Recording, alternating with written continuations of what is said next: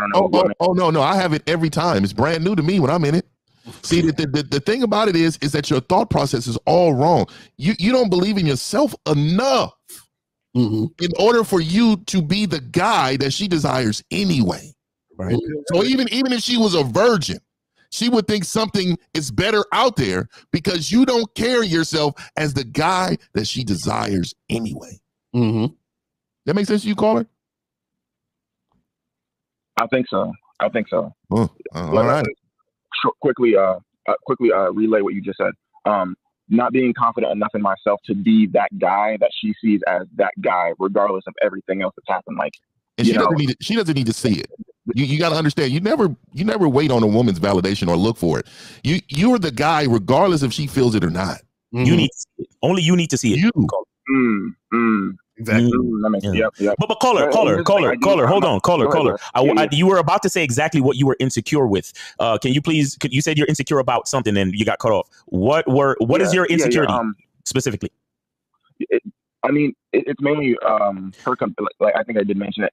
It's mainly her sexual past and her. So what? No. Stop. You think your dick is smaller than all the other dicks that have been inside of her? You think you can't fuck as good as the other guys that fucked her? You think even when she's fucking you, she's thinking about a past experience? What is it?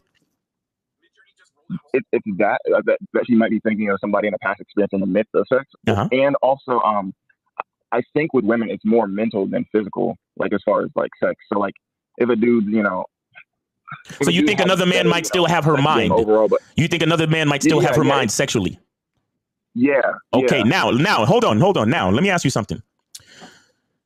Did you know, right, that there are men out there that fuck women in a certain way, fuck their minds and fuck their bodies to prepare them for their husband?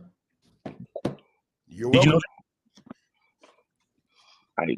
I don't understand. You don't understand. Okay. You see, the problem that a lot of men have is that you guys you don't believe in yourself as a man, and you don't understand, because you don't understand your power.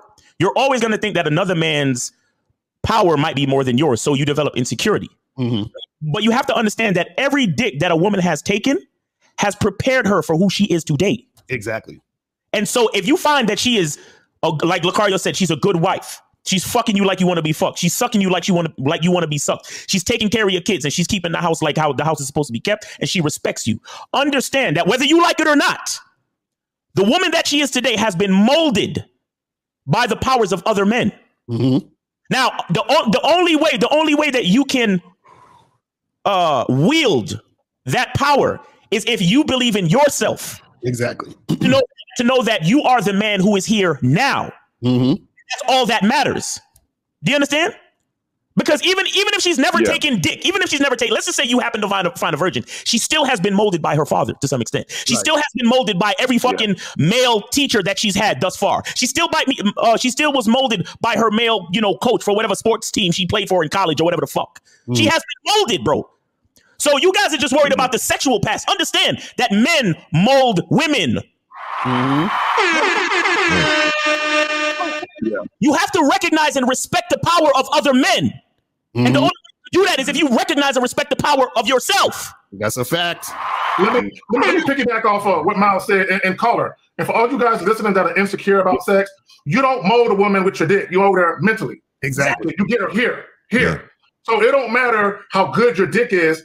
Good sex can only keep a woman interested so long if you can't reach her here. So they're worried about the wrong shit. They worried about how many dicks you had, how much sex you had, and y'all don't even realize that the most important thing, fuck her sexual past. You should be thinking about what is your past life. So I understand where you're coming from, and then have you understand where she needs to go now based off of your instruction.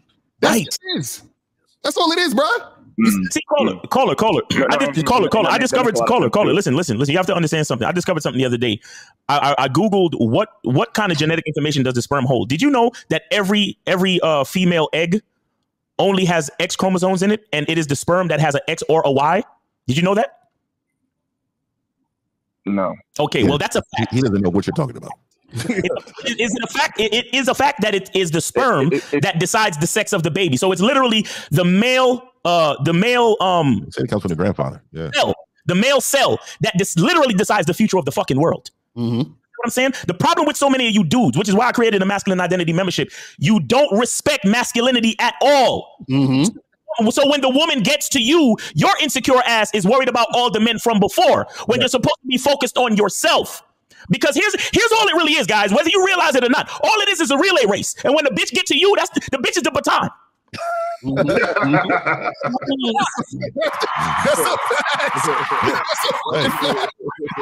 Hey, here you go. Hey, here you go, Miles. Here you go, Miles. We waiting on it. Pass the bitch. Pass the bitch. Come on, hey, here you go. What's called a stick? See, let me tell you something. If you look at the anatomy of a relay race, right? Is the racer even worried about the actual baton, or is he more worried about putting his hand out and being ready to run as fast as he fucking can with the right form and with the right speed and intensity? He's not even looking at the fucking baton. That's what we try to tell y'all. The game, the baton is the female, but the runner is not even looking at the baton. All he does is he sticks his hand out. He has a technique. He perfects it. Guys, I ran track, and I know that for relay races, you have to. I know. I ran track too. Yep. Yeah, me too. You gotta make a Y. And whenever you feel the fucking baton hit this part, you get the grip, right? And then you don't look at the fucking baton. You just focus on your technique of catching the grip, and then you run as hard and as fast as you can with the correct form. But Miles, how many guys held the baton before you, though? Yeah, that matters. You're not going to be able to win the race if you don't know. I gotta know. The runner. Look, caller. Listen, the runner that is holding the baton, he is not focused on anything else but running his leg of the race with precision and as close to perfection as he can. That's what I'm trying to explain to y'all. It's not about the baton. It's about you.